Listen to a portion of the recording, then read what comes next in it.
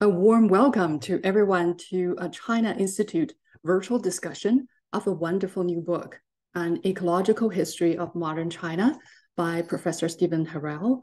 My name is Jia Wang. I'm the Deputy Director of the China Institute at the University of Alberta. I'm so honored that Professor Harrell will be with us for the next 90 minutes, sharing insights from his substantial recent publication, 20 Years in the Making, that was published just this summer. This monograph addresses important and intriguing questions, such as, is environmental degradation an inevitable result of economic development? Can ecosystems be restored once government and the public are committed to doing so? Is it possible to achieve prosperity and sustainability at the same time? More information and also a discount code on this must-read book can be found in the Q&A button section below your screen. The University of Alberta acknowledges that we are located on Treaty 6 territory and respects the histories, languages, and cultures of First Nations, Métis, Inuit, and all First Peoples of Canada, whose presence continues to enrich our vibrant community. Professor Harrell's presentation will be followed by moderated discussion between him and our three distinguished discussants. And then there will be opportunities for all our audience members to ask your questions.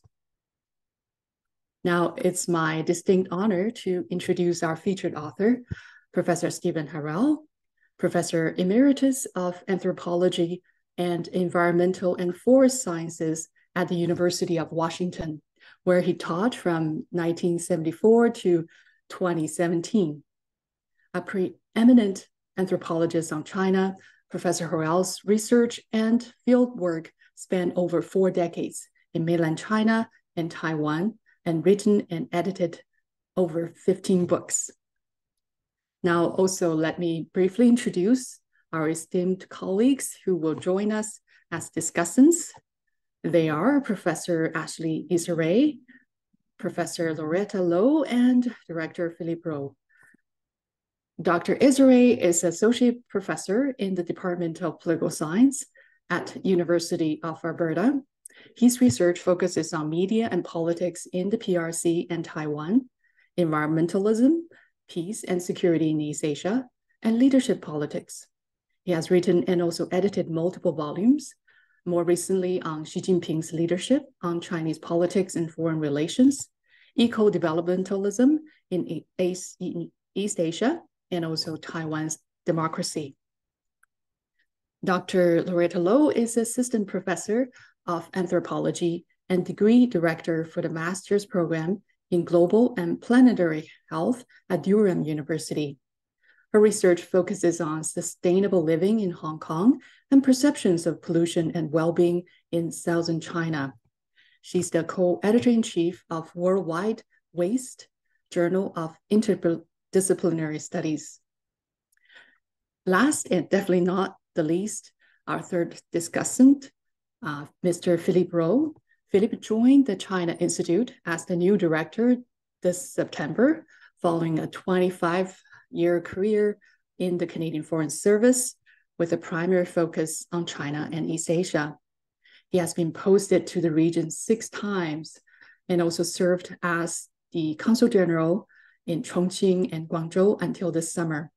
We were very fortunate to have someone with his level of experience and knowledge of China, but also bilateral relations between Canada and China at the University of Alberta. Now, without further ado, Stevan, the virtual floor is yours. Thank you so much, John. And I want to express my great appreciation to the China Center at the University of Alberta, and of course, to all the 3 commentators who are probably, I'm certain, going to have some really interesting things to say about this book. Now, I try the screen share magic, and we see if we have the slide. Do we have the slide? We do. Anyone? Is it good? Yes. All right. Thank you. Sorry for the slight delay. I want to talk briefly about how this book came about and what is the some of the questions that that are raised by writing it. But first, I want to say a word for this unjustly imprisoned great scholar of Xinjiang society and culture, Professor Rahile Dawood, who was sentenced unjustly to life in prison for, as far as anyone can tell, being a faithful recorder of Uyghur culture, lest we forget what kind of regime we're dealing with when we talk about China in any way. Now, on to the book. In 2007, a conference invitation came from Joseph Eschrich and Zhang Yingjin from the University of California at San Diego, new perspectives on shifting grounds in contemporary China and Chinese studies. And there would be a conference volume, so I wrote a paper. And the paper was really to talk about how we might see recent Chinese history, that's to say, since the founding of the People's Republic, not so much in the sense, through the lens of political economy, where, this leader superseded that leader at this meeting and it led to such and such a policy, but to look at the periodization from the standpoint of the environment, of the physical China. And in order to do that, you could see that you would periodize modern Chinese history really rather differently. You wouldn't talk so much about where the leftists were in charge and where the rightists were in charge, when was the Cultural Revolution, but you would talk about how policies and the physical environment influenced each other. And you come out with a really rather different periodization, where the Great Leap Forward takes much more prominence than the Cultural Revolution, because it collapsed the entire ecosystem of China for about 3 years, and of course caused the worst famine in terms of human suffering in all of world history anywhere. And then after that, China pursued developmentalism, as we call it, in a very environmentally unconscious way. And it didn't really change when the Cultural Revolution gave way to the Gaiga Kaifang, the so-called reform and opening. And it wasn't until the late 20th century, right at the end of the 20th century, and I suggest spurred on by the enormous disasters of floods in central China, but also in Guangdong and also in the Heilongjiang, when the state began to pay attention in a serious way, not just a lip service way, to the fact that development is not going to continue unless it's environmentally conscious. And Professor Esri and I have been co-editors of a book about the eco-developmental state. So that was the kind of the starting point. And then UCSD people who started that conference decided, well, yeah, maybe not. We won't have a conference volume after all. And so I started thinking, how should I shorten this? Because it was a long and rather tedious paper that I wrote. How should I shorten it to be publishable in a journal? And one of the people I asked was the redoubtable and incredibly erudite Eugene Anderson. I hope many of you know him. If you're on Facebook, certainly you know him. And Gene said, don't shorten it, lengthen it, write a book. And 15 years later, I came out with this, which is an attempt to rethink recent Chinese history, as I said, and to use history to understand China's current developmental role. Now, I want to talk about the structure of the book and some of the points that it tries to make. In the introduction to the book, I try to make a case that ecological history is a different way and a more enlightening way, or at least an additionally enlightening way, I should say, to look at the last 70-some years of China. Now, I use a lot of concepts here that come from a resilience ecology or systems ecology. And I won't go through them all today, but there are three key ones that I'd like to spend just a little time explaining. The first one is what the distinguished physical anthropologist, evolutionary anthropologist, James Wood, retired from Penn State, calls the Malthus and Boserup ratchet. And his basic point here is that in pre-industrial societies, at least, and I think it actually also works for industrial societies, as Thomas Malthus enlightened us over 2 centuries ago, you can expand a population faster than you can expand land or the product of the land. And so when population increases, as it does when people are in a condition of prosperity, which he called plenty, then eventually the population outstrips the ability of the land to provide for it, and people move into the condition which he called misery. That is to say, you get starvation, famine, disasters, and so forth. But this is only with a particular technology which has its limits. And so the way to react to that, rather than think of Malthus as a complete prophet of doom, the Danish developmental economist Esther Boserup in the 1960s proposed that what happens when people get themselves into this condition of misery is they invent a new technology, or they invest more capital, or they invest more labor, and thus they temporarily overcome the limits of that previous system of production. And so they reproduce more. Or I would say, in my modification of it, they don't necessarily reproduce more, but they produce more. And at the end, the newly restructured with better technology system also runs out of its ability to expand, and people go back into misery again.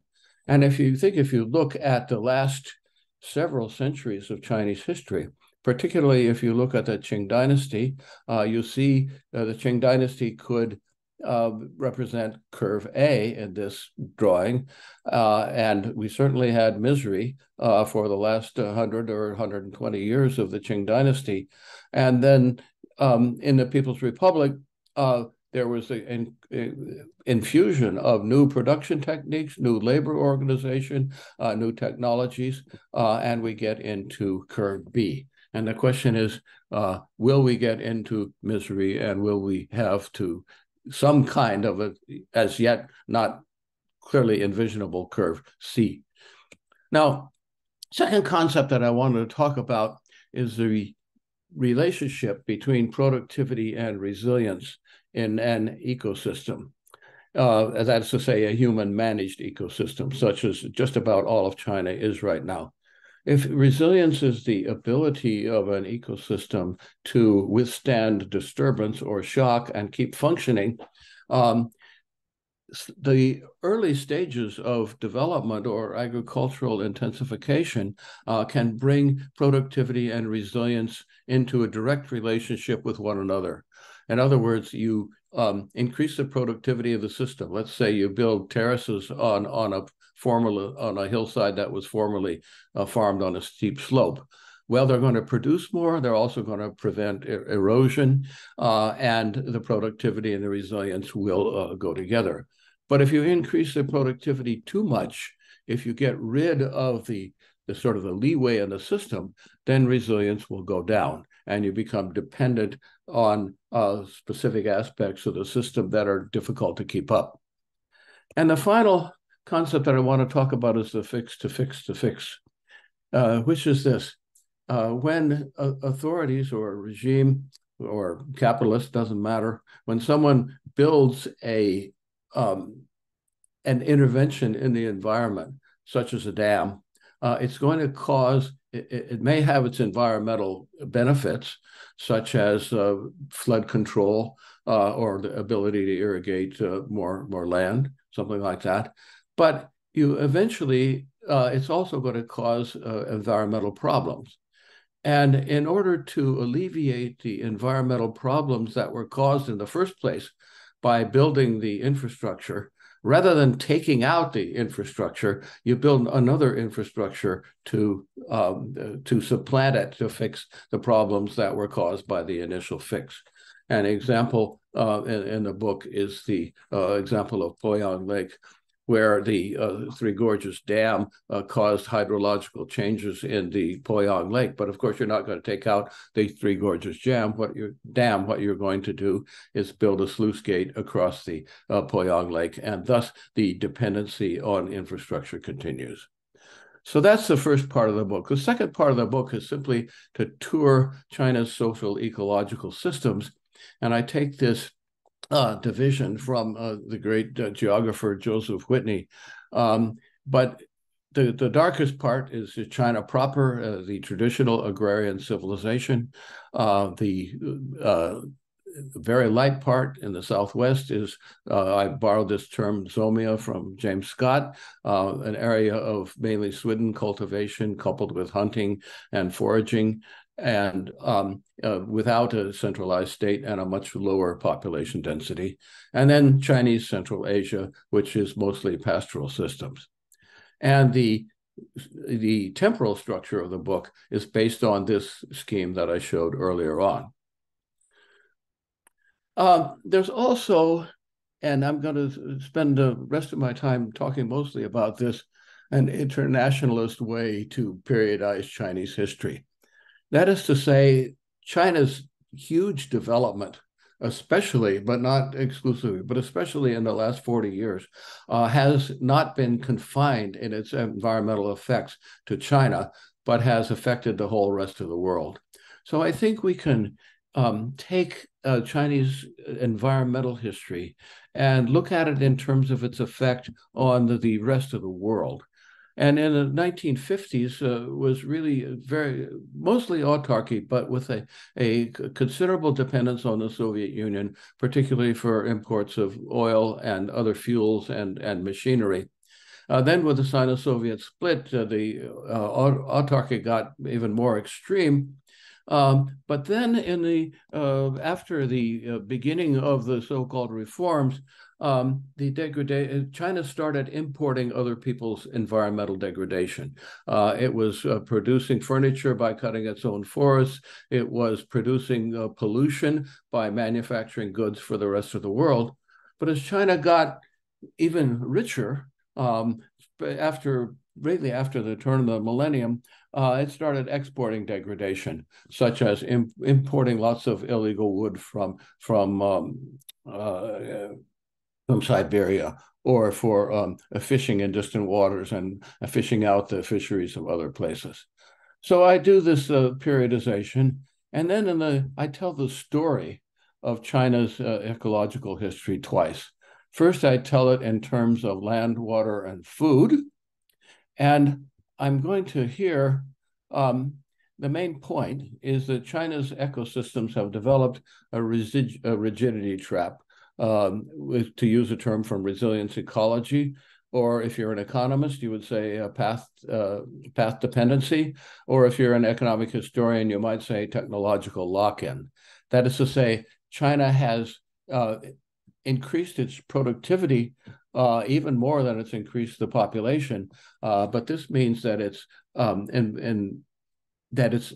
food-producing systems and its natural resource systems are very fragile, not very resilient. And we can think of this if we look at two stages of feeding its population. The first stage, starting, of course, in 1950, was simply trying to provide enough calories. And in doing so, China was pretty much autarkic. It didn't import much food. It didn't export much food. It was really, or other agricultural commodities. It really was self-provisioning. I won't necessarily say self-sufficient, because the provisions weren't really sufficient. But since the late 20th century, China has been providing not just enough calories, but what's considered a good diet, a much more varied food. And this has led to the change in the diet. If you look at this from the mid-2010s, China has moved from about 7 grams of animal protein per person per day in 1982 to about almost 40 grams in the mid 2000s. And this, of course, has had its effect. If you look at the graph in the lower left, China produces way more grain than it needs to provide enough calories, but it doesn't produce enough, in fact, to provide the varied diet which the population continues to demand. And so after 2000, China is exporting environmental degradation in order to provide this diet. And the way this works is, of course, you have to feed the pigs and the other animals that provide animal protein and diet variety. So you have to grow a lot more corn. People eat almost zero corn directly now, which was certainly not the case, particularly in North and Southwest China, but they grow it for feed. And so a great amount of the increase in production of grain is feed corn. But if the pigs don't just need corn, they also need some source of protein in their diet. And China can't grow enough soybeans, so it imports soybeans.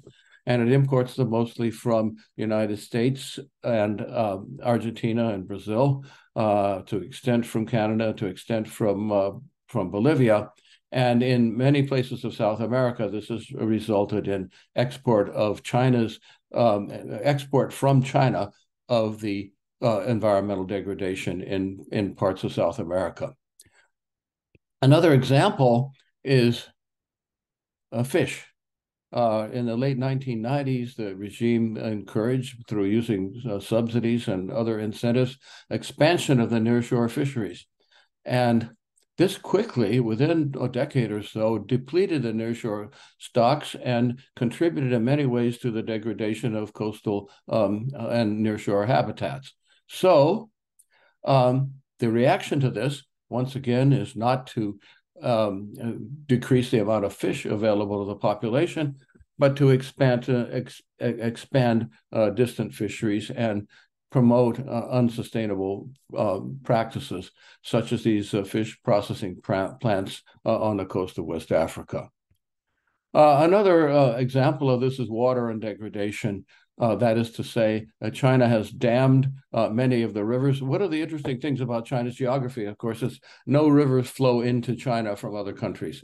All rivers flow out of China in every direction. And the Lancang River, which is the Mekong in Southeast Asia, has there are 9 major Chinese dams on the Mekong River.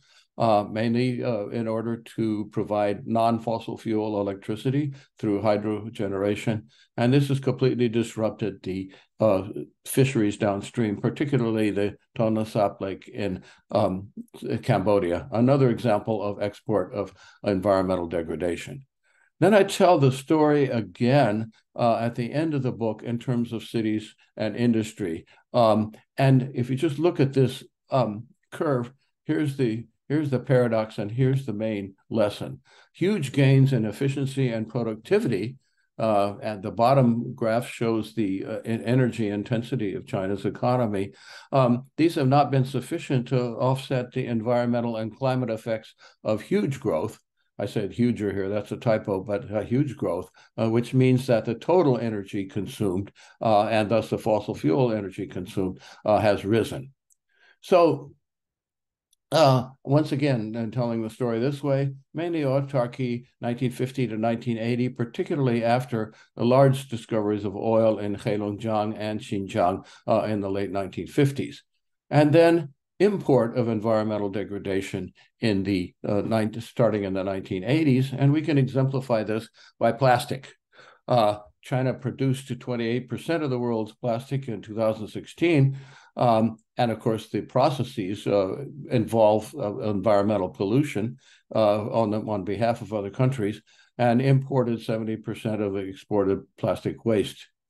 And steel is another one, simply that China produces 52% of the world's steel and exports about 12% of that, which is almost as much as the United States produces. Well, so that's a a general overview, and I just want to conclude with a few insights. One, of course, is that when we talk about ecosystem resilience, we only know it afterwards. We only know whether a system can absorb a shock when the shock has come and it's absorbed it or not. A second lesson is that China's transformation from developmental state to eco-developmental state has followed the same trajectory as other countries in East Asia, just a little bit later because its level of development has lagged behind those of South Korea and Japan and Taiwan. A third one is that China is both a leading greenhouse gas emitter and a leading builder of green solutions to environmental and climate problems.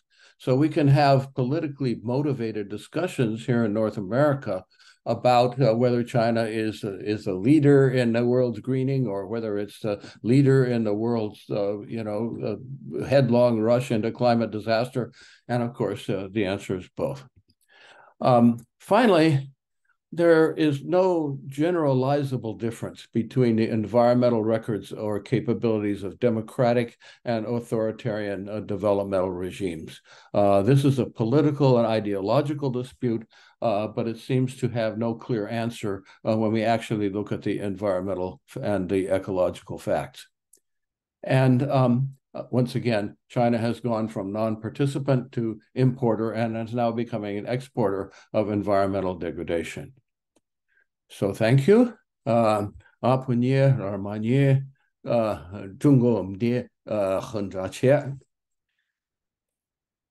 you.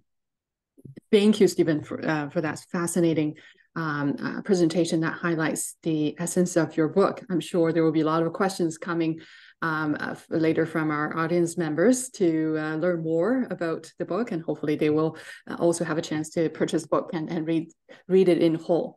So now I would first like to invite Ashley to provide your comments. Go ahead, Ashley.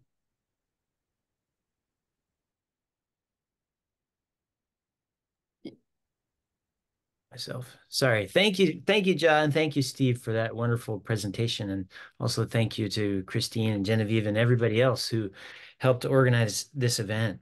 I want to establish my positionality a little bit before I comment on Steve.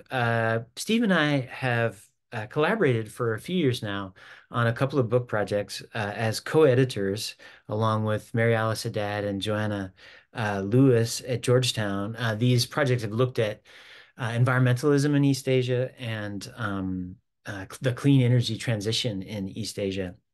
So Steve is a collaborator, and my comments may be biased in a favorable way as a result of this collaboration.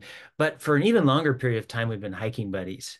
We've probably spent, I don't know how many hours walking at least 100 miles of trails in the Cascades, the Rockies, and the hills south of Carmel in California. So over the course of these hikes and conversations and events that we've held, I've gotten to hear lots of things about his work. But one thing that's really interesting is that he didn't really talk about this book on these hikes. It was something that he was thinking about or keeping to himself, focusing on in other circles over the course of the 15 odd years he worked on it. So when I got to read the book, I really learned a lot, and it was an exciting experience for me. So I'm just going to share a few of my reflections on what I think this book is and why I think it is so important. So first, in my view, this is a novel perspective on ecological, geological, political, and social change in China, mostly since the founding of the People's Republic. Though some chapters look even further back in history. He mentioned the Qing period. He has some good analysis of what was going on there. His focus, of course, is on the People's Republic. And I think the book does a really good job in explaining the challenges, achievements, and pitfalls of socialist and mostly capitalist agriculture and industry in China. So just think of the breadth of this endeavor. It's tremendous. The book also looks at the revival of capitalist farming practices and the reform period And it neatly provides theory and evidence to explain how the incentives produce more stressed China's environment to the breaking point. And then in his final sections, final couple of chapters, he shows how environmental devastation led to an eco-developmental turn in China. And this occurred after terrible floods in 1998, prompted reflection that contributed to a broad shift by state and society to think about the health of the environment locally and to some extent globally while pursuing development. This is what you might call eco-developmentalism. And here I'm going to make one tiny aside to connect the University of Alberta to this project. The term eco-developmentalism was developed by one of my students in my Introduction to Chinese Politics class. I was workshopping some titles for our book, Greening East Asia, The Rise of the Eco-Developmental State.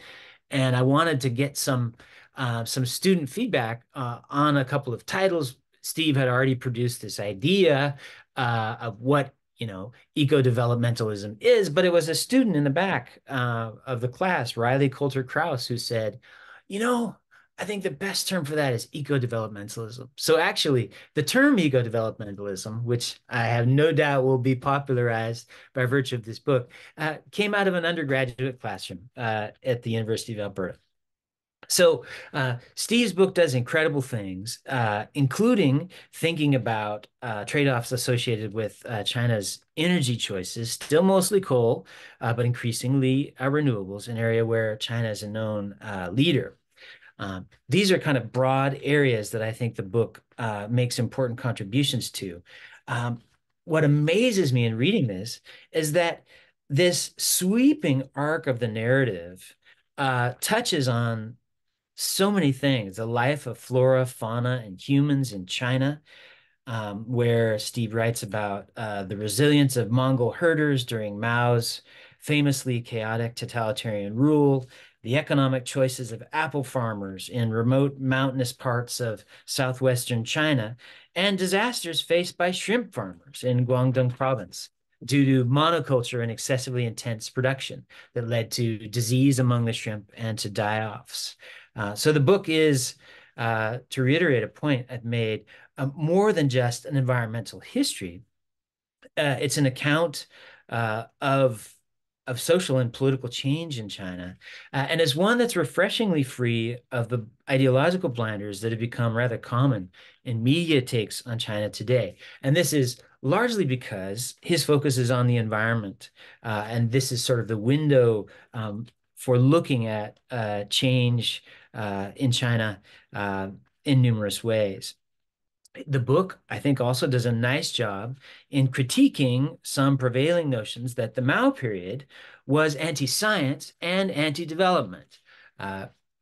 This book makes a convincing argument that the Green Revolution, involving chemical fertilizers and hybrid plant breeds that led to increases in agricultural production of staples, principally in the Mao period, rolled out in ways that are pretty similar to how it rolled out globally. That's just an example of how technology was being adopted by Mao's surprisingly developmentalist regime.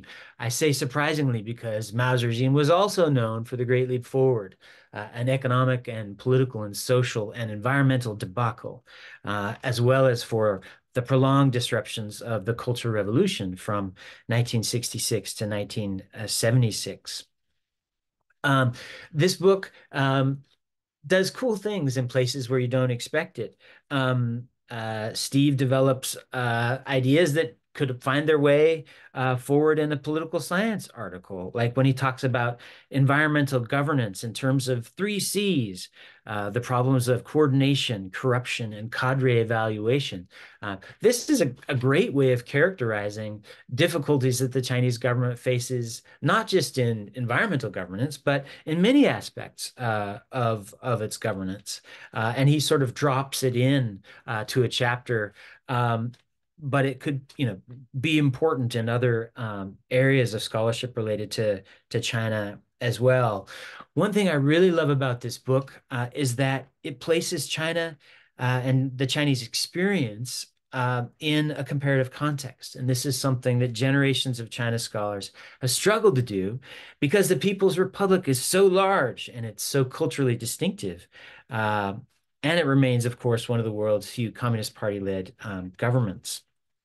But as he argues, I think controversially, the PRC has done many of the things that democratic states in East Asia, like Taiwan or South Korea or Japan, have done to ameliorate the effects of pollution.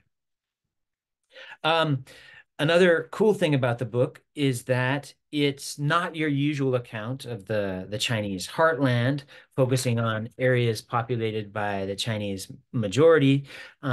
Steve leverages much of his earlier work as an ethnographer and expert of Chinese ethnic minorities, subtly, but I think mightily in this book, to bring readers to isolated, poor, marginalized, and sometimes troubled parts of the country, including Tibet, Xinjiang, Yunnan, and southwestern Sichuan. And at the same time, Steve is also writing about the heartland and mining and urbanization and manufacturing, issues of great interest to many in the country. This book, I don't think it's an exaggeration to say, is audacious. It's audacious in terms of the breadth and depth of what it undertakes. It has so many diagrams, tables, maps, figures. Steve, how did you ever get the publisher to allow you to print so many? It's really an impressive labor of love. Another thing that I want our viewers to know about, and hopefully future readers of this book, is that much of this book was completed after Steve's retirement from the University of Washington. And this is a work of history. But history, as Ja pointed out earlier, is not really Steve's area of expertise. He was trained as a cultural anthropologist, and he has had what I would like to say is a healthy obsession with forestry and agriculture. So this is almost a great work of intellectual trespassing. But my sense is that many historians, if they haven't already expressed their affection for this work, are certain to do so. I think this is a book that's going to be talked about for a really long period of time. I I suspect that Steve, as a perfectionist, would prefer to have some criticisms of this book. I don't have too many criticisms. Sure, I might quibble with differences in terms of whether or not shark fin soup actually tastes good or not, whether or not you can tell if a shark fin soup is really a shark fin soup or not, or perhaps with his characterization of the Chinese media's independence for reporting on environmental issues. But really, what I want to do is raise a few points and questions that I'll invite him to speak about in the portion of this event that will follow the commentator's remarks. So one question is about the structure of the book. It's curious to me. The book, as Steve noted, is written in two parts. He sort of tells the story of China's ecological history twice. Why twice and not once? I was curious about the making of the book in that way, because by telling it twice, the history is kind of covered twice, albeit with respect to different issues. There's a history of agriculture that goes over the same time period as the chapter on steel. So what went into the decision to do that twice? I was curious. A second question refers to that first theoretical framework that he mentioned at the outset of his talk, and this is the Malthus Bossarip ratchet, and I'm curious about whether or not he can envision or is willing to speculate about a curve C going forward. Because if we look at Chinese society today, we see that population is declining. And probably technological innovation is happening faster than ever. So if you were to speculate about the future, what do you see a curve C looking like? I find myself to be somewhat more optimistic, perhaps, than you are. On page 427, you note that economic inequalities are not going away, and this contributes, quote, as much or more to some kinds of consumption, and particularly to greenhouse gas emissions. That's a quote from the book. However, people are choosing electric forms of transportation to higher degrees than ever before. Green choices, at least in transport through e-vehicles, are becoming both cost-effective and convenient. I'd love to hear any thoughts about what you see as possible for that curve C. And then a third point, I've got other questions, but I'll leave things here. Concerns the mechanisms of the environmental Kuznets curve that you talk about in your final chapters. This is an argument that allows you to say, oh, authoritarian countries and democratic countries aren't really all that different in how they tackle environmental issues. You see economic development measured perhaps at a per capita level, leading to responses to air pollution that are and other types of pollution that are perhaps analogous across other polities. I love this argument, and of course, you published a more in-depth version in Greening East Asia, but I wonder if you'd care to talk more about the micro mechanisms. How does this happen? What's going on in these polities, whether it's China, Taiwan, Japan, South Korea, or other polities that leads them to say at the governmental level or the societal level that they need to do something about environmental problems. I feel like this is a great argument that sort of establishes a correlation, but the causation could be painted in a bit more. And perhaps a last question. And maybe our audience would be interested in this. And this pertains to environmental justice. You talk about environmental justice concerns remaining rampant in China. This is not, of course, a Chinese issue alone. All countries have environmental justice concerns, including Canada and Alberta. But how do you think students of China should be researching this and thinking about environmental justice issues in China? What are some of the topics that they might look at as they develop projects to gain leverage on this really important issue? I'll stop there. Thank you. Well, thank you, Ashley, for that very comprehensive overview of the book and also for the great questions. Two of the questions you mentioned, actually, I was wondering about. So I'm thinking, Stevan, would you mind, or would you be interested in maybe just responding to some of Ashley's questions at this point of time, and we can also save some for later if you like. Yeah, I could say quickly. Why did I tell the story twice? I was going to tell it 3 times, and the publisher said, no, this is already too long. But why didn't I not just tell it once? Was because it's too hard to get everything together. And I just felt that I couldn't come up with a logic of narrative that would allow me to integrate everything very easily. And so it would be clearer and simpler if I were to take these 2 kinds of trends separately. Could have been 2 books. In fact, that was under discussion with the publisher. But we decided that we'd stick with the one. Curve C. I think there may be an end to this ratcheting process. As you pointed out, population began declining on April 19th last year, or something like that. I don't know how they figured out that one person dying, put it over the edge. But anyway,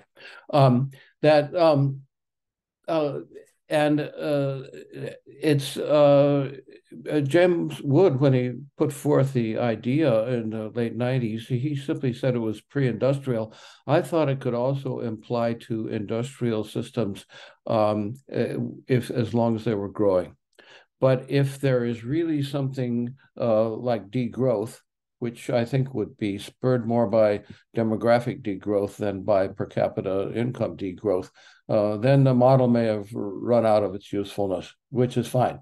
The micro mechanisms of the turn toward eco-developmentalism, I think, briefly, it's about a legitimacy crisis or the fear of a legitimacy crisis on the part of the government. The popular reaction in an authoritarian system is a little bit different. You can't, vote the rascals out, but you can publish documentaries like Chongding Zhixia, Underneath the Dome, and you can protest environmentally, and you can worry the policymakers. At the same time, the policymakers have been aware of the concrete possibilities of continued environmental degradation, so they would no longer be able to produce sort of a slow motion second Great Leap Forward scenario. And you put these two together, and the same policymakers are going to make changes. As far as consumers, it's the same thing. But of course, as you pointed out, consumer choices have to be backed up by economic rationale. How should students of China be researching environmental justice? I think this is the perfect lead into Loretta's presentation. Thank you so much, Stevan, for covering so much ground here. And now I would like to invite Loretta for your comments. Go ahead. Sure. Can you hear me okay? Yes? Good? Okay. Well, first of all, I want to thank Ashley for inviting me to discuss this terrific book. And I would also like to thank the China Institute at the University of Alberta for organizing this virtual book event. It is really a privilege to have the opportunity to comment on this really timely and thought-provoking book and to exchange ideas with Steve and also with fellow panelists about Chinese history and its ecological future. So because of I'm compelled to declare my positionality after what Ashley has just done. So I was an undergraduate student of Steve nearly 20 years ago now, I think 17, 18. So not many people have the opportunity to comment their teacher's book. So I'm not sure I don't know if my comments will be biased or not, but I took up this challenge and I hope I'll do this book justice. So, An Ecological History of China is a book that has broad appeal to scholars in China studies, particularly historians of China and environmental historians. And it will also be interest to readers concerned about sustainability more generally, as we can't really overlook China's impact on global ecology, given the nation's size and also the severity of its environmental problems. Though not apparent in this title, An Ecological History of China is also an indispensable work for social scientists grappling with the multi-scalar challenges we face in the Anthropocene. So in my commentary today, I am going to share a few thoughts as an anthropologist, highlighting the relevance of this book to my disciplines and its intersections with some of the new and also long-standing debates within anthropology. So at the heart of this book is a question that all of us, wherever we are, have pondered in one way or another. Is environmental degradation an inevitable result of economic development? Is the damage reversible if we are committed to reversing it? No doubt, these questions have been central concerns for scientists and social scientists over the past 2 decades. In year 2000, atmospheric chemist Paul Crutzen reintroduced the term Anthropocene, which was first coined by ecologist Eugene Stormer in the mid-1970s to refer to a new geological epoch. This epoch is characterized by the profound impact humans have had on the Earth's ecosystem, now identifiable in the geological record. Key aspects of the Anthropocene, as documented by Steve in Part 2 and Part 3 of his book, include significant alteration and pollution of land, water, and atmosphere, primarily due to industrialization, agricultural intensification, urbanizations during the PRC's developmentalist stage. So since the reintroductions of the term, the concept of Anthropocene has sparked extensive debate among scientists and social scientists. While the scientists are debating the new epoch exact beginning, anthropologists critique the concept for implying a homogeneous human impact on environmental degradations. They contend that historically, industrialized and developed nations have had a larger ecological footprint. And as such, many of them prefer alternative concepts such as capitocene or plantationocene, which highlight capitalism or colonialism as the primary drivers of environmental change rather than humanity as a whole. With the rise of multi-species ethnography, some anthropologists also criticize the concept for being overly anthropocentric, potentially downplaying the complex interactions between human and non-human entities within an ecological system. Now, in light of this, I wonder if Steve consciously avoided the term Anthropocene in this book, given its strong anthropocentric connotation. This term might not fully encapsulate what he said as the interactions of humans, society, and the rest of nature, what he refers to as the socio-ecological system or ecological history. Steve said, understanding China through its ecological history involves viewing China and its constituent parts as systems of interconnected elements that have interacted over the course of time. By interconnected elements, he refers to not only people, animals, governments, and its laws and policies, the usual suspect in discussions about China's environment, but also land, water, air, trees, crops, bacteria, chemicals, values, film, art, even literature. So while neither the title nor the content of this book makes explicit reference to anthropology, Steve's approach to history through socio-ecological system situates his work squarely within anthropology and cognitive disciplines, given their increasing interest in planetary thinking and more than human approach. This makes the book highly relevant not only to historians and Chinese studies scholars, but also to anthropologists, geographers, sociologists, and scholars in science and technology studies who are concerned about the varied assemblages within an ecology or network, to borrow Latour's term. But despite this book's interdisciplinary appeal, delivering its message in a way that resonates across all of these diverse fields remains challenging.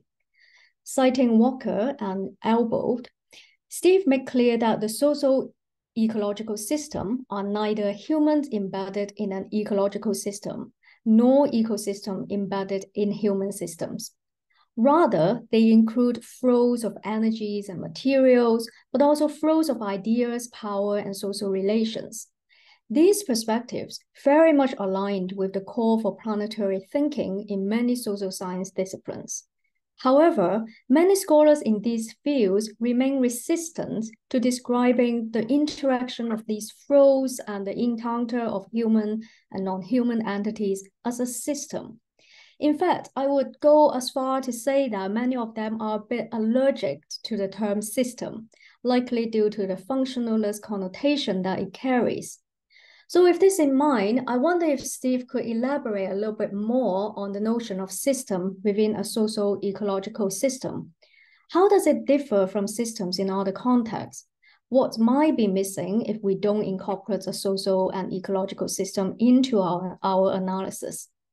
As I understand, a socio-ecological system is not merely a complex set of interconnected elements functioning cohesively or linearly through the cause and effect, but rather it encompasses dynamics such as growth, shrinkage, shifts, flips, and feedback loops at the nexus of humans and other parts of nature. I think your explanations on on the idea of system would allow more non-ecologists to appreciate this framework more. A systemic and ecological approach to history also complicates some of the firmly established views about development, capitalism, and socialism. In anthropology, there is no lack of critique of development. So from Arturo Escobar to James Ferguson, anthropologists have long critiqued that the poverty and deprivation we see in much of Asia, Africa, and Latin America were the consequences of structural violence. And according to Steve, this critique maintains that these countries were not developing under the benevolent hand of the rich countries. They were actually underdeveloped because of the oppressive colonial and then neo-colonial exploitation by the rich countries. Now, not surprisingly, this is also a view held by Chinese communists and many leftist thinkers. They reject that capitalist ideology of development as a linear progression where developed nations, wealthy nations, lead the way for developing poor nations. And this perspective sees poverty as a temporary and remediable through capitalist investment, mostly through aid, following the development trajectory of developed countries. But despite their ideological difference, what's really interesting is that Steve argues that their material goals were more or less the same. So they both want a life where people do not have to struggle to survive. Ideally, they enjoy a comfortable life with plenty of material goods. They live in an efficient society in which machines do most of the hard work. And more importantly, neither the capitalists nor the communists, they took the environment or ecology very seriously until it was a bit too late. And both of them were and are hyper-anthropocentric, paying little attention to the ecosystem. Chinese communists, prior to the phase of eco-developmentalism, had maintained that pollution was a capitalist problem. And according to Steve, the premise was that capitalism caused environmental pollution because it was driven by profit and unbridled greed. This is a reasonable argument, but it became highly problematic when the communists and the eco-Marxists extend the logic to its inverse, claiming that since economic actors in a socialist system were not driven by profit, they were not driven by but instead they were driven by the good of people. Socialist economic growth, unlike the capitalist counterpart, would not lead to environmental degradations. Now, this is really fascinating because the excerpts that I have just read out is not only indicative of Chinese communist thinking at the beginning of the 20th century, it is also emblematic of much of contemporary leftist thinking that takes not a lot of consideration of ecology, how ecology works. Capital sins and alternative concepts that emphasize specific economic systems as the primary drivers of environmental change speaks volumes about this view.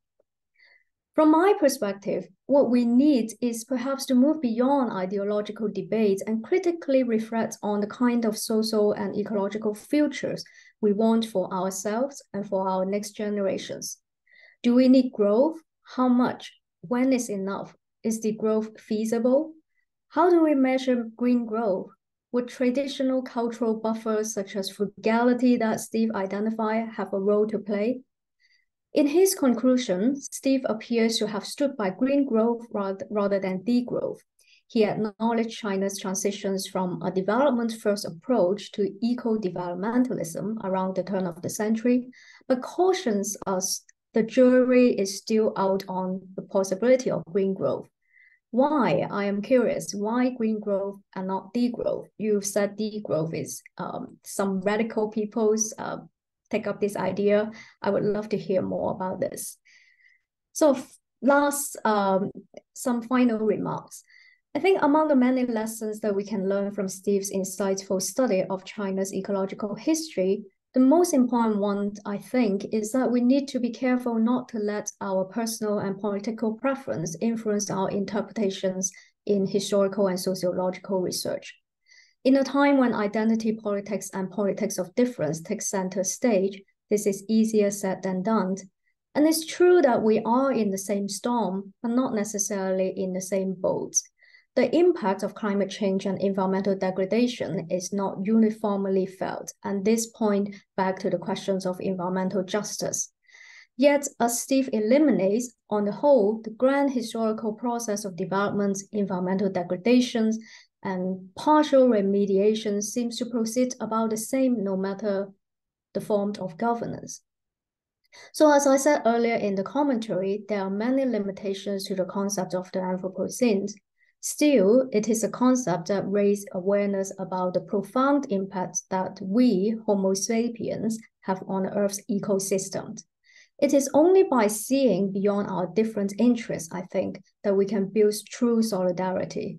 And it is this solidarity that will give us the determinations to face the various challenges of the Anthropocene. So that's the commentary from me. I have more interest. I'm very interested in the food security and the agricultural chapters, but can't quite fit in those more finer specific questions into the comments. So I guess we'll leave it for the podcast. Thank you, Loretta, for the very insightful comments. And Stevan, I wonder if you would like to perhaps respond to some of the questions Loretta raised in her comments. Sure. Thank you, Loretta, for an incredibly insightful series of questions, which illuminate my slight alienation, or maybe great alienation, from anthropology as a category that I want to be put in, but that really raised some really interesting things. I'll go quickly through them because I really want to hear what Philippe has to say too. Did I consciously avoid the term Anthropocene? I can't say that I did. I've thought about it some, but I think it's partly because I was trying to integrate systems concepts with linear concepts. And in other words, a kind of linear view of history, but a systems concept of how it worked. And I also didn't want to get into that particular debate because of all these other scenes, and you could spend a lot of time saying, well, this is a plantationocene or is it a capitalocene? And it takes it totally away from the connotation of geological epoch, which is what I think the most provocative connotation of that term. So it just kind of didn't fit. That's maybe what I have to say. The challenge of integrating all of this and aligning with planetary thinking, I think I've been unconsciously or maybe consciously influenced by the thinking of Noa Sui people that Ashley mentioned as a place where I have spent a lot of time and effort and friendship, where they have both at the same time an idea that humans are no different from other actors in an ecological system. Humans are one of 12 descendants of the snow, and they include such things as bugs and trees, and also bears and monkeys and snakes. And so humans are not special, but at the same time, humans are special. And I have a lot of proverbs that talk about the parallels between the social world and the natural world, each of them seen in this kind of systems context. And I think, using the systems as a concept, you have to get out of this sort of, how should I say this? I think all the debates in anthropology that I'm aware of, and I won't claim to be up to date on them, but all the debates in anthropology about these various scenes and so forth, take as their conceptual basis things that come out of the intellectual tradition that has often been called Western. I don't like the word Western because it's a politicized, term on both sides. It's either bad for Xi Jinping or it's good for the traditional American conservatives.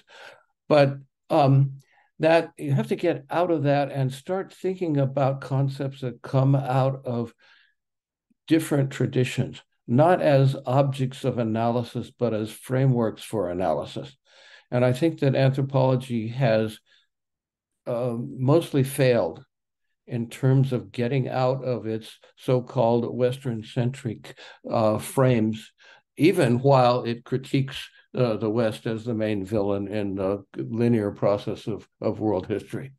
In terms of capitalism and socialism, I will simply say that both sides are hypocritical about their own relationship to the environment, and they're talking less about their own and others' relationship to the environment than they are in making political points in a geopolitical game. Did I choose green growth over degrowth?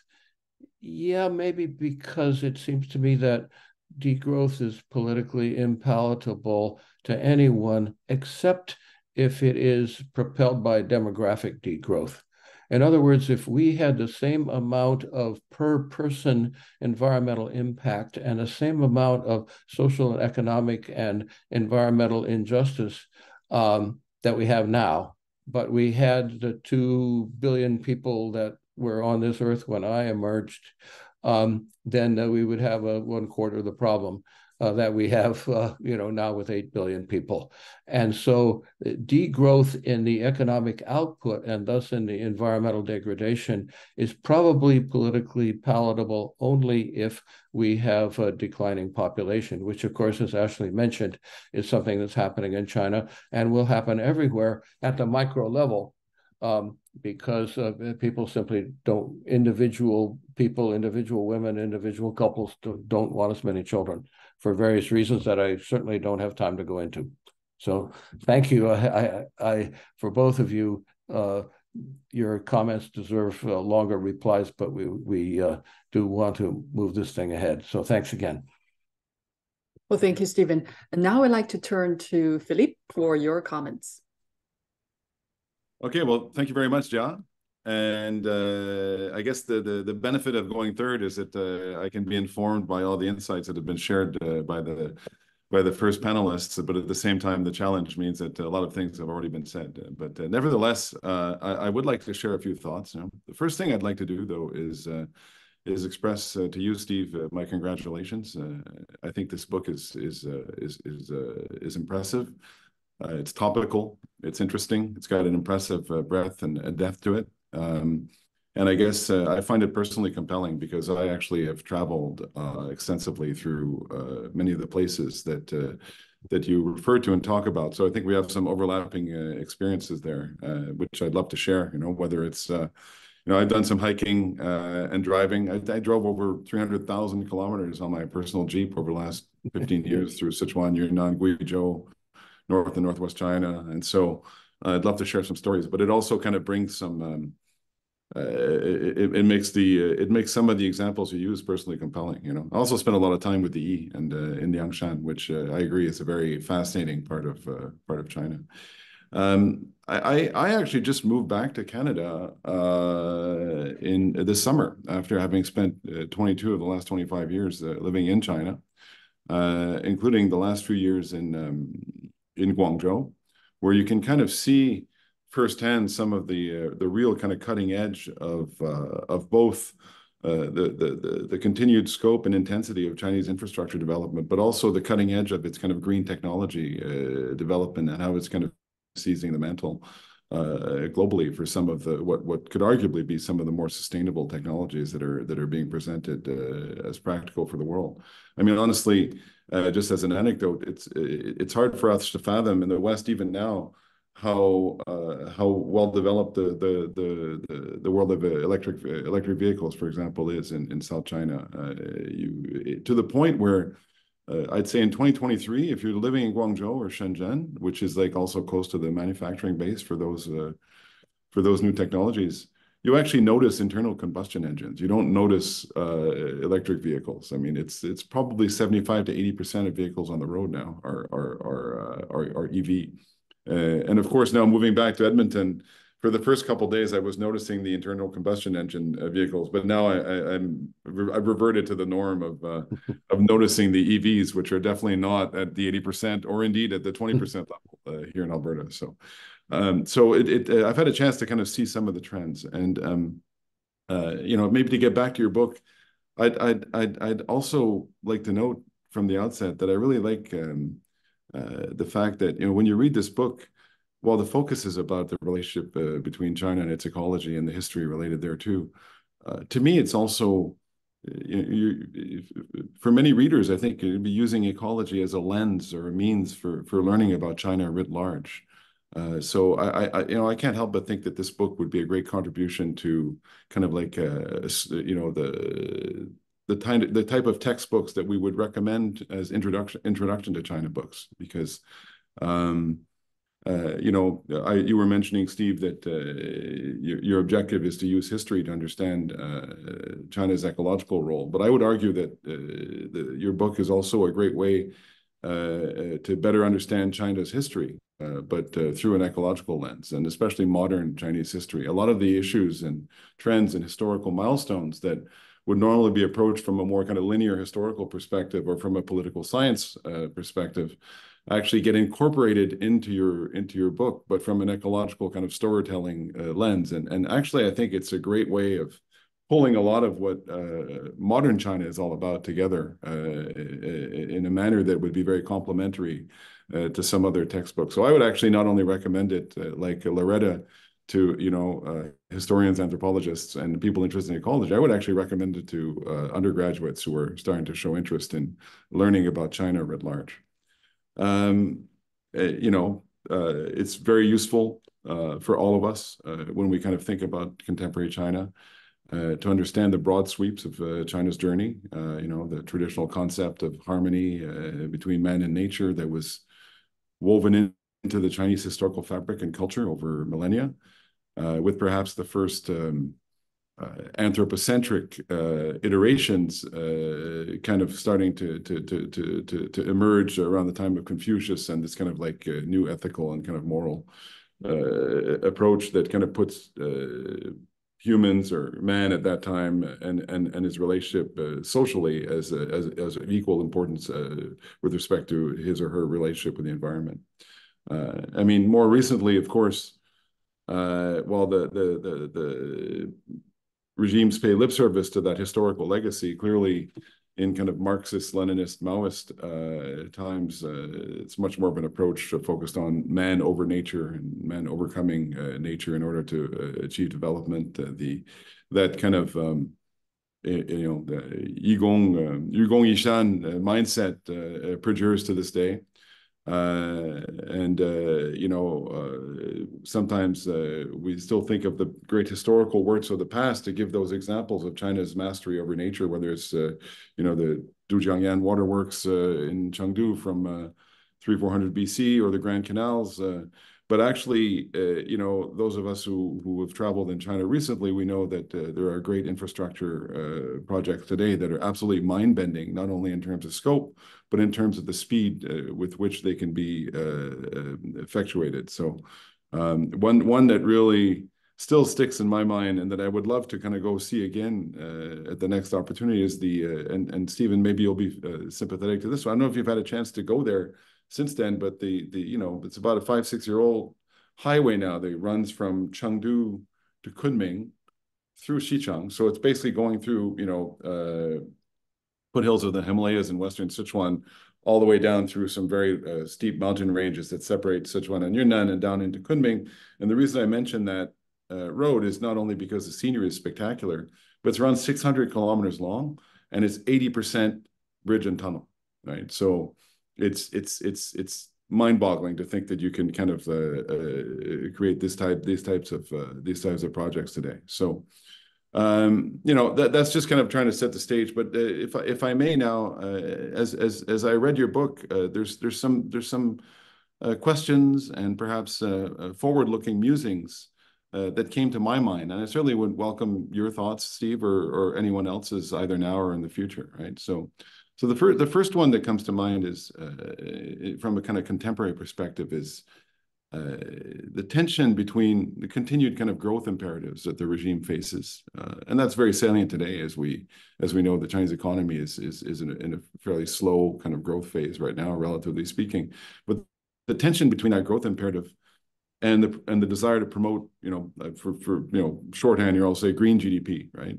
And you know, you kind of, as you travel around China, you see the lingering effects of large scale development, whether it's in terms of water quality, stress on the land, you know, reduction of agrarian land available because of the growth of cities, et cetera. And there's been this focus on green now as equally important, green GDP development as equally important to, with respect, compared to economic development. But you know, there's been some rhetoric from that perspective, and as you note in your book, some government structures have also shifted over the last decade or two, whether it's, you know, upgrading the environmental agency into a ministry and giving it more and more remit and influence, right? But so the rhetoric pays heed to this, but I'm still wondering whether the actions kind of follow suit, right? Is China walking the talk in terms of trying to reconcile economic development and environmental development, and whether at the end of the day, I'll get back to this in a moment, but you know, at the end of the day, are they generally focusing on ecological impact basically out of necessity versus out of conviction? And the reason I put it that way is, you know, clearly there are legitimacy issues for the CCP, whether it's in terms of being able to ensure a suitable ecology and environmental situation for the population, but there's also the urgency for economic development. And I kind of wonder whether they rank equally, or whether one remains subsidiary to the other. And from that perspective, I guess we kind of get into that kind of very interesting way that you frame it, where you talk about productivity and resilience, right? And so are we always going to kind of try to stay just on the edge of ensuring resilience of the ecology while we keep ginning up the economic growth, right? So I think that's an important question to ask, because the kind of like the black swan events that would actually topple resilience, if we're kind of at the edge of always pushing it to the edge, are occurring more frequently and with more severity than ever before. So I'd be interested to know kind of how you think about that, or how you would unpack that. I mean, I have a lot of thoughts, but I'll try to be fairly brief and just throw a few out there, because I know we're running a bit long. I also wonder if you have any thoughts with respect to environmental diplomacy, and how China is trying to position itself as a custodian of environmental norms globally. You know, from a Canadian perspective, we actually, one of the few areas where we've actually cooperated quite fruitfully with China in the short term in recent history is when we co-hosted the COP that on biodiversity that was originally planned for Kunming, but the second part had to be held in Montreal in extremis because the Secretariat is in Montreal, and COVID-0 was preventing China from hosting. And actually, we actually tried our best to deliver some useful outcomes from that conference. But while it was clear that China is eager, you know, and I guess sounds like ancient history now, but in like kind of the post-Obama, early Trump years, was eager to kind of seize the mantle of leadership globally on these questions. When you take a closer look at the type of norms that they're trying to put forward, I think it's reasonable to ask whether that attempt at seizing the mantle of global leadership is really in the service of trying to enhance global norms, or rather in the service of trying to redefine them in a way that's more consistent with the narrative that China is spinning in terms of global development and responsible global citizenry. So that would be a question that kind of maybe ancillary to your book, but kind of nevertheless related.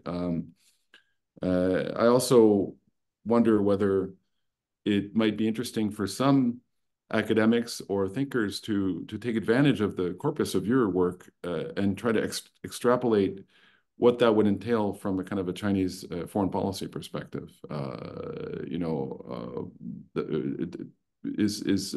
Water scarcity, food dependency, and the challenges related to energy.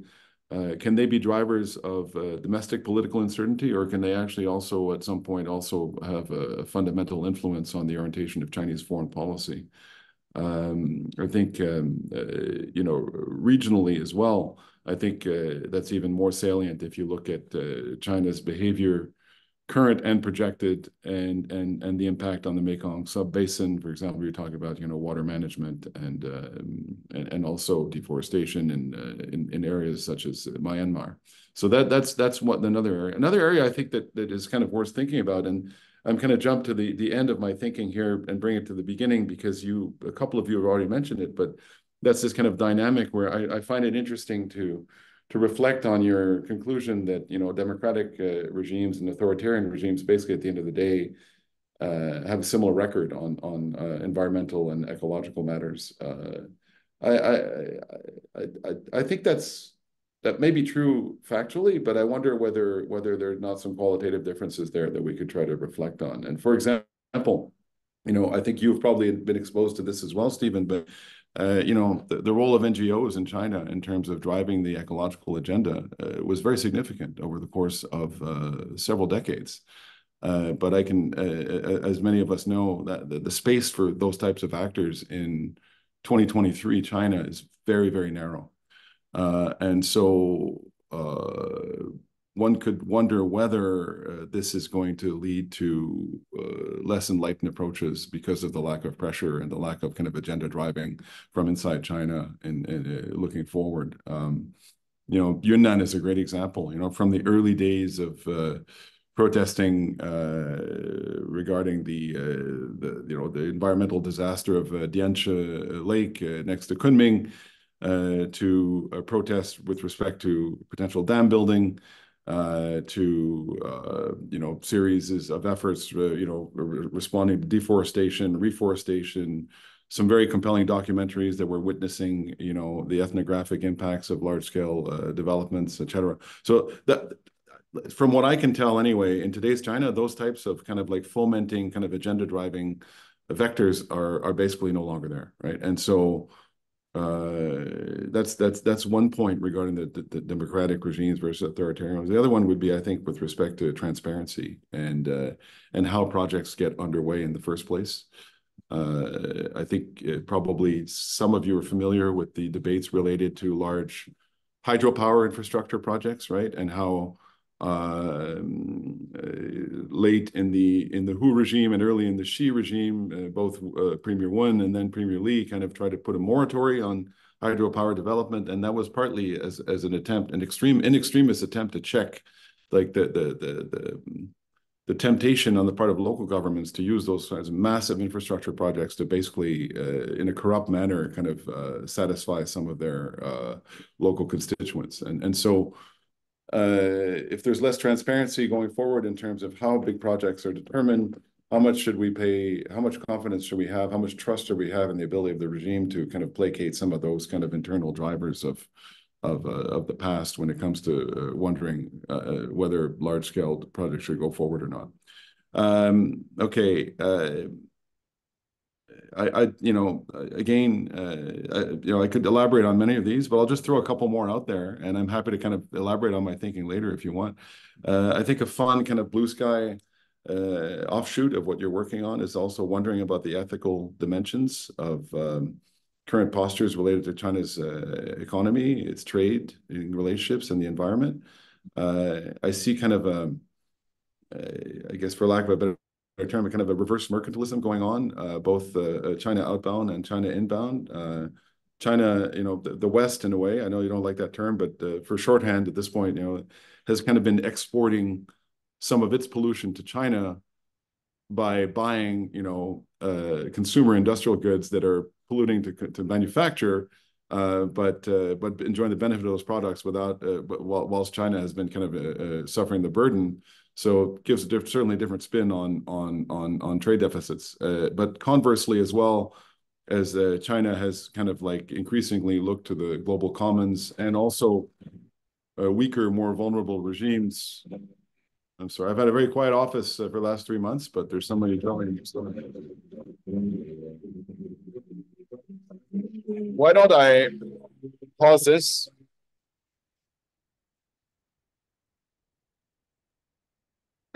Okay. All right. Thank you, Philippe, for the very thoughtful commentary. And Stevan, I wonder if you would like to perhaps respond to some of Philippe's comments.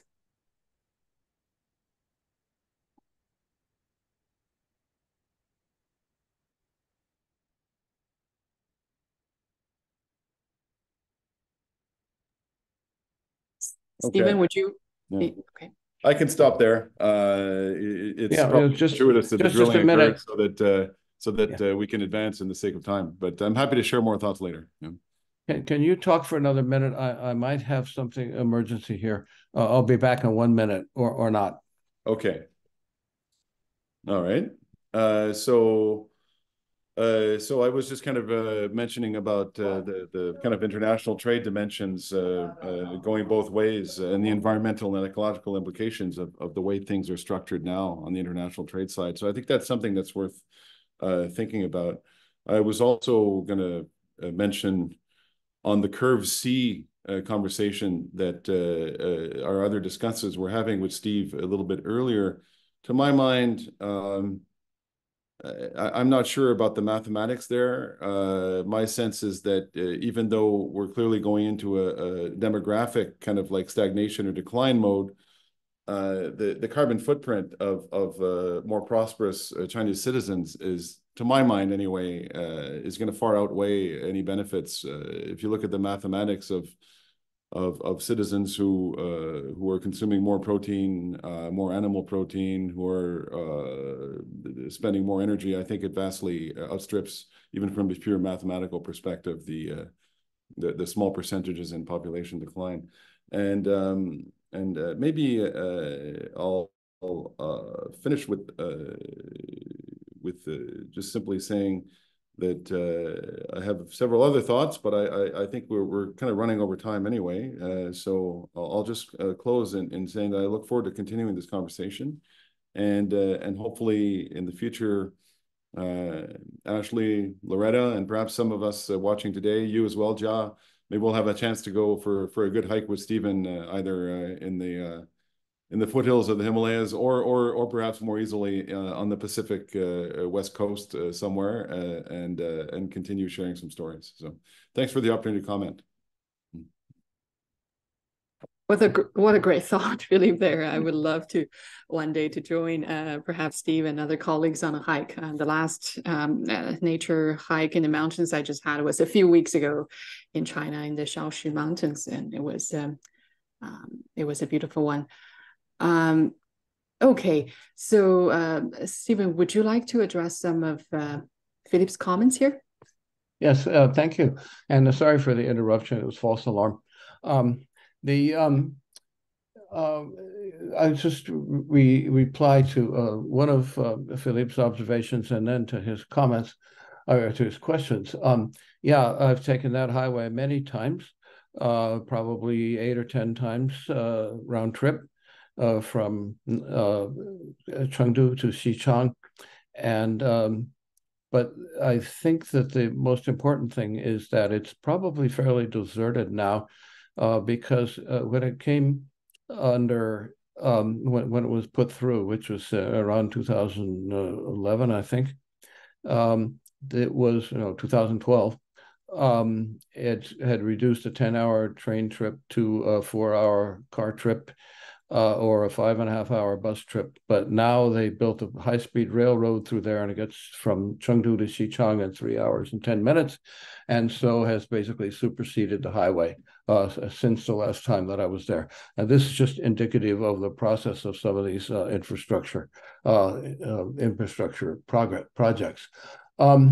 with regard to the tensions between economic growth and the so-called green GDP and the changes in, rhetoric versus actions, I think it all does come down to legitimacy on the one hand in terms of central policy. And you mentioned Premier Wen Jiabao as not really opposition to hydropower development, but opposition to particulars hydropower development on the Nujiang in Western Yunnan, which flows into Myanmar.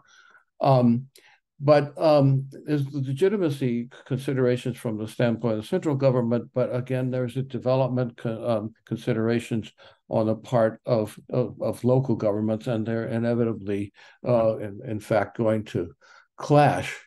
But I want to just bring up, I had a previous event at University of Washington, and David Bachman, whom you know, a political scientist, he kind of poo-pooed the idea of green development altogether, and he cited all sorts of statistics to show that China's greenhouse gases were increasing, and all sorts of other environmental degradation, and investment was more in coal than it was in electricity, and so forth and so on and so on. And that eco-development was completely hypocritical, and that I was sort of making taken in by the dishonest rhetoric of a Chinese Communist Party, whose actions have not followed its words. But I think this is really a part of a larger paradox. As long as there is economic growth, then you have to do the mathematics, like you said, of the ratio of the energy intensity versus total energy consumption. And so far, it's continued to go up because economic growth has been so fast. If economic growth does slow down, then energy intensity or energy efficiency may outpace economic growth. We may begin to see the promised peaking in emissions, and perhaps peaking in other kinds of environmental harm by 2030, as the government has promised. Are we at the edge of resilience, of a lot of these systems? Well, I come back to my original insight. I hope it's an insight that resilience is knowable only in retrospect. You can guess whether a system is resilient, but you don't know whether it's resilient unless like you say, the black swan event happens. So maybe. As far as the environmental diplomacy, particularly the Montreal biodiversity, I think that China is more behind, from strictly environmental perspective, that China is more behind the curve diplomatically than it is domestically. And this simply has to do with geopolitical rivalry for military and investment opportunities, rivalry with the United States. Should this extrapolate to diplomats, I would simply refer you, I will send you, Philippe and others, the link to a book event that I did at the Brazilian Institute for International Relations, who contacted me and wanted to do a panel on this book. And one of the panelists was a diplomat that you may know, Marco Tulio Cabral, who was the environmental attaché at the Brazilian embassy in Beijing for a long time, and also Isabella Teixeira, who was the Minister of Environment in the Dilma government, which preceded the Bolsonaro government. And they really address these questions in a very interesting way that's sort of new to me. And I would recommend that recording is online. I would recommend listening to it. NGOs, of course, I had my own experience. I ran a small NGO in China for a while, and we got out while the getting was good. But it certainly will will pressure on the government diminish? Yes, probably in the short run. But again, this is another guess that I can't really justify. So I think I'll stop right there. We're already at the over the projected time for the event, and I don't know, Jia, how you want to proceed, but I'm here. So Sure. Yeah. Thank you so much, Stevan, and I think we'll just extend by just a few minutes and just cover a bit of questions from the audience members, and then we'll wrap it up. Okay, so an audience member asked whether you have engaged, Stevan, you have engaged in research in the China's ecological field currently, or you are engaged currently, or in a more recent capacity. No, not anymore. Because I haven't gone to China and I probably won't be going to China, but I did a lot of actual ecological research together with ecologists out in the field, measuring trees and measuring stream flows and taking soil samples and so forth. So I think this gave me a perspective that a lot of social science people don't have. Right. And well, here's a really tough question. Is there any plans to translate this excellent book into Chinese? Well, not yet. At the Brazilian event, there was a fellow named Yu Hongyan from Shanghai Institute of Foreign Affairs, who's an ecology expert, or at least an environmental expert. I wouldn't call him an ecology expert, political scientist. But a lot of it would have to be softened, I think, in today's atmosphere if it were to be translated in PRC. Now, whether someone outside of the governance sphere of the Communist Party would like to translate it and then smuggle it into China, I would love to see that. All right, thank you. And also, of course, we have many academic colleagues here, and Ashley mentioned there are a lot of great data, charts, graphs in your book. So there's a question about what kind of information and data you find the most difficult to collect for your project or to access for this book. It was enabled by the internet.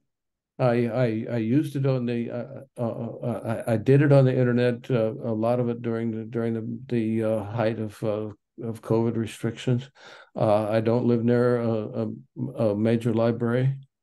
And so the hardest things to gain access would be local archival records, which I basically have not done. And this is one of the reasons why I was afraid of historians reading this book, because history is written from archives. But so far, I'm very thankful and relieved that a lot of historians have praised the book, even though I have not employed the methods of a true historian or anthropologist or ecologist or an environmental politics person. It's been a true kind of kind of effort. Well, thank you, Stevan. Perhaps just one last question from me, if I may take advantage of my role as the moderator here. And it is an amazing book and a massive volume of helpful information and analysis. I'm just wondering, in this day and age where many of us are in this almost like a collective anxiety over climate change, environmental degradation, and wondering what to do. And this book, of course, talk about the China's experience.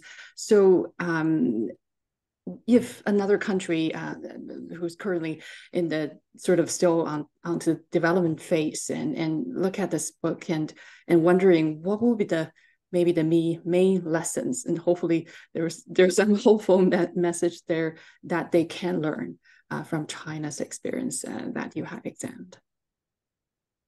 Well, this is in the context of North America, and I live about 40 kilometers from Canada, and I admire Canada's record on just about everything except the environment. I would say that frankly. and especially in comparison to the United States, which has been worse on just about everything except the environment. But I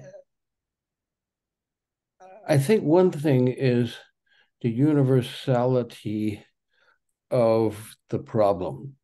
That is, I won't say the universe, but the globalness of the problem.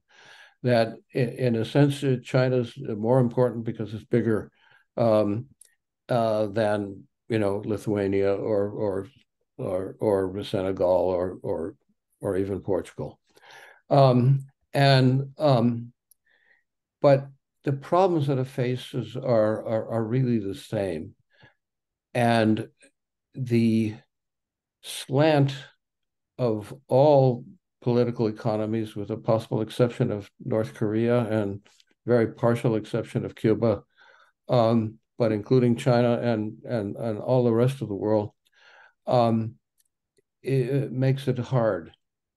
That political systems as they exist make it very difficult to care for the earth. And people are trying, honestly, and other people pay very little attention to it. And I think this is as true elsewhere as it is in China. And so you don't want to have a message of despair. It's different enumerations of the 7 deadly sins or have different ones, but sometimes they include despair. And one tries to avoid that, and one tries to avoid the sort of catastrophism, especially as applied to China by interested geopolitical parties, particularly the United States, and perhaps the EU as well, to try to point fingers and say, oh, gotcha, China's the problem. China isn't the problem. Growth and inequality are in fact the problem. And the real question is green growth possible, or what sort of degrowth might be possible? And because China's so big, it illustrates, I think, in starker terms than any other country other than the United States and India and perhaps Brazil,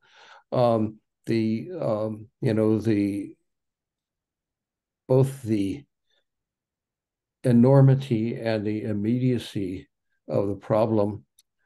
But one doesn't simply want to talk about the problem, one wants to talk about solutions. And I hope that this will open up the way to thinking about solutions. And the other main thing is something that I said in response to Loretta's comments, which is that academics have to, or not have to, like, should move beyond theoretical or conceptual frameworks that come out of the tradition of Western philosophy, and look at frameworks that come from indigenous or other civilizations, and look at those seriously in light of the way that, in other words, quit trying to be imperialist in your anti-imperialism. So I think that's the academic lesson. And the practical lesson is just, look, this is important. Let's pay attention to it. Oh, absolutely. On that note, thank you so much. This was a truly illuminating discussion of a fascinating book. First and foremost, thank you so much, Stevan, for authoring this important but also very timely book, highlighting the experience and lessons of modern China's ecological journey to date, and also sharing the essence of the book with us today. Of course, for our audience members, and you can always purchase this valuable book through the link that'll be posted on in the chat. There's a 30% discount code, so it's a really good deal. And also thank you, our discussants, for your very insightful comments. And I would also like to thank our colleagues at the China Institute for working hard behind the scenes to make this event happen. We will make the recording available with the permission of our speakers. We'll post the recording. I know a few audience members asked that, so we're hoping to do so soon if our speakers agree. And also Stevan and Loretta are featured in an upcoming podcast hosted by SynTech Asia. Please visit their website. Also will be posted in the chat for more information. Then finally, a big thanks to all the audience members for your participation and for your time. And please stay tuned for other events coming up at the China Institute. Again, thank you so much and enjoy the rest of your day. Bye-bye. I want to say just thank you again. And this is the 8th event that I've done, and so far they haven't repeated themselves. It's been really interesting that every group of intelligent interlocutors, including this one, has come up with new ways for me to think about this, even though I've been thinking about it, as I said, for 15 years. So I want to thank you especially for that. Thank you, Stevan, for that last comment. Indeed, I mean, there's a lot of diversity actually in thinking, and you already alluded to that, and with many brilliant minds here, but also different cultures and different civilizations have their framing of the relationship between humans and nature, and I think we can learn a lot from that. Let's keep an open mind. Thank you again, everyone. Thank you.